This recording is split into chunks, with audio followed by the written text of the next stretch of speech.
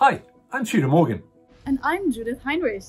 We are expedition leaders for Hurtigruten. Today we are going to talk about the green technology we are using on our newest expedition ships, MS Fridtjof Nansen and MS Roald Amundsen. This is pretty geeky stuff, people. I can start by saying MS Fridtjof Nansen is the second hybrid-powered expedition ship in our fleet.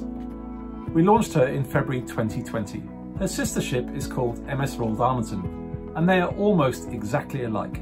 So what you'll see here in this movie also applies for MS Roald Amundsen. We have named these great ships after two of Norway's most famous explorers and polar heroes. Roald Amundsen was the first to sail through the fabled Northwest Passage, and then he was first to reach the geographical South Pole. Fridtjof Nansen was also a great explorer, a diplomat, and a professor in oceanology. He even won the Nobel Peace Prize for his humanitarian work. That was short the background of the names. Right now, I'm standing next to the infinity pool on MS Fridtjof Nansen. This is actually heated by the heat recovery system from the ship's engines. Would you like to explain a bit, Tudor? Yes, central to MS Fridtjof Nansen's and Roald Amundsen's sustainable design is an efficient heat recovery system, which redirects excess heat produced from the engines for use throughout the ship. This prevents the heat from being wasted or just dumped into the sea. Separate high and low temperature cooling networks and heat exchange boilers optimize the heat energy and distribute it to various sections of the ship. The galleys of the onboard restaurants, the pool, sauna, hot tubs, ventilation and central heating, freshwater evaporators, and even the shower in your cabin all benefit from this recovered heat. And just to explain a bit about our hybrid engines, this means we are using a hybrid diesel-electric system to power the ship. In the engine room, there are 4 latest generation Rolls-Royce Bergen diesel engines. And these engines are coupled to 2 AC switchboards that again are connected to 2 energy storage batteries. This is where we have our spare generator capacity available. Any well-run passenger ship will always have spare generator capacity available.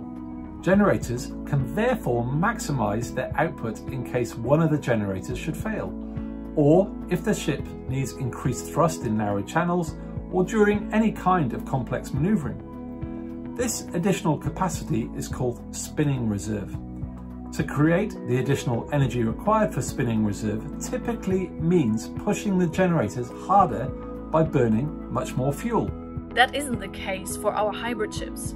Instead of relying on diesel generators and on greater fuel consumption, which in turn produces more pollutants, we have the option to switch to the clean battery system as the spinning reserve.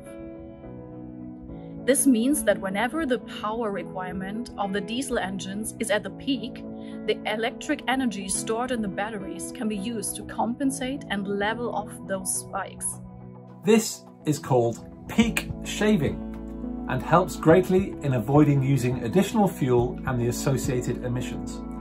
Doing this allows the diesel generators to always operate close to the strategic optimum load, saving them from stress and strain, lowering general wear and tear, and cutting maintenance costs.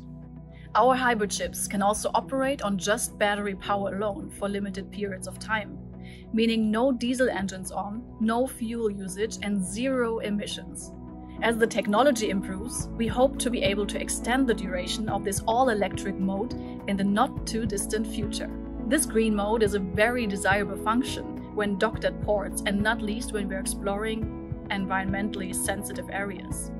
Well, let's add that the diesel engines themselves have among the lowest specific fuel consumption ratings in the market, and only use low sulfur MDO or MGO diesel, keeping emissions well below current and future requirements. Phew, that was slightly technical. Oh, we're not entirely done yet. You see, the fronts of our hybrid ships are designed with Rolls-Royce's patented wave-piercing bow. This reduces the ship's pitch motions and the resulting wave resistance whilst at sea. This is a great asset for both guest comfort and fuel economy, especially as we routinely cross some of the toughest ocean areas of the world, such as the Drake Passage to Antarctica. Then I should mention that they also have really advanced propellers as well, The two bow tunnel thrusters, or propellers as I like to call them, are a Rolls-Royce innovation with a permanent magnetic motor built into the rim of the tunnel. These motors are powerful enough to be able to push or pull with equal mechanical efficiency either way.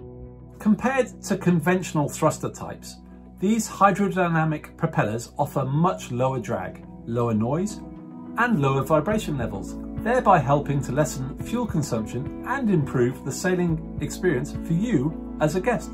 So there you have it, ships filled with green innovation and technical solutions, loads of comfort, great food, super interesting science program, and exploring some of the most pristine and interesting places in the world.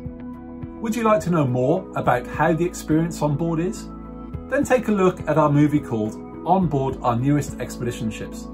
You can learn more about our sustainability measurements by seeing the movie Hurtigruten and Sustainability.